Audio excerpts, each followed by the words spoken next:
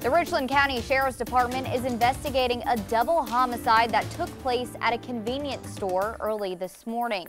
Just after 2:40 a.m., deputies arrived at the Motor City Market, where they found 3 men who had been shot. One died at the scene. The other 2 victims were taken to a hospital where another later died. Investigators believe an argument between one of the victims and another person at the store escalated into the shooting.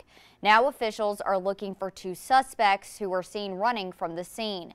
Anyone who may have seen anything or has any information is asked to submit a tip through Crime Stoppers. You can call that number at 1-888-CRIME-SC.